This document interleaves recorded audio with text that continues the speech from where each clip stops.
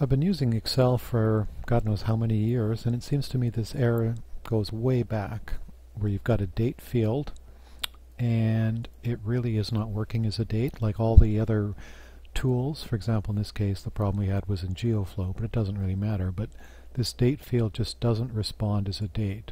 So you can go in and format it as a date, pick any one of those, and it's just not going to work. And naturally, any of the tools that are looking for date in GeoFlow, we want to do time progression mapping. Well, obviously it's not going to work if we don't have a date field that Excel recognizes. So how do you fix it? Well, there is an easy way to do it. Not elegant, but it does work.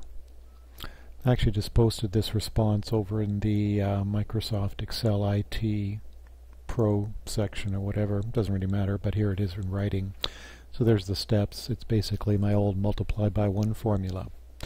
Hardly seems something high-tech or modern, but it does work. So essentially, I'm going to an empty cell, enter 1, copy that cell with a 1 in it, then highlight all the cells with the dates in it that are giving me the problems, then use paste special multiply.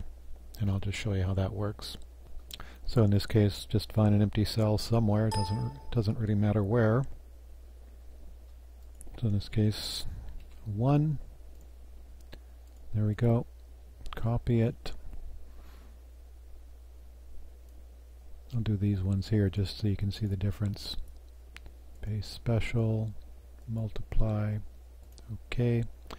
And as you can see, the numbers are now all dates. And of course, if you understand how Excel works, Excel counts each date as a unique number. And it starts counting, I think, what is it, 1900 or something like that. Anyways, count back 36,161 days and you'll know the answer to that one. But since this is now a date field that Excel will recognize, I can then go in here, format it as a date, and it will actually work as a date. As you can see, it's now going to respond as a date. So these ones here, not dates. These ones here are dates as far as Excel is concerned. And now I can carry on doing my mapping. So that's really the end of the specific YouTube on how to do dates and how to fix them. You can stick around. I'll just show you what I was doing with the reason I did this particular one recently was just to do some GeoFlow maps. Fabulous tool in 2013. You got to check it out. So insert GeoFlow, launch it. Since I already had one done, it automatically saved it as a tour. That's just how it does it. You can read all the details in any of the online forums on what this thing actually does. So anyways, now GeoFlow is open. And prior to this, I couldn't drop the date field down here into the time setting. So I was getting nothing, no response here. Just going to do a little turn here. Probably go with the real maps. So in terms of mapping the outbreaks, I guess we can zoom in here a bit.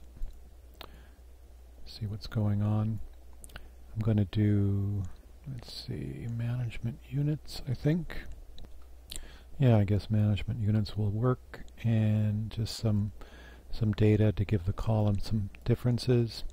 So what we're seeing here, of course, are the different, not that it matters in this case, this is more an example, but these are examples of how the mountain pine beetles are affecting the forests. And of course now I have down at the bottom of the screen, with the time dimension now properly available, I have this play bar, so I can watch these things go through time. Anyways, just an example of why, dates can be quite useful in some things. If it's static data, who cares?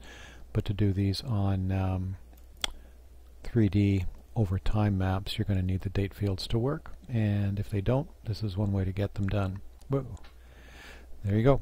Hope it helps you. Anyways, I'm putting this macro on my Microsoft Excel toolbar because I just seem to be doing date fields all the time.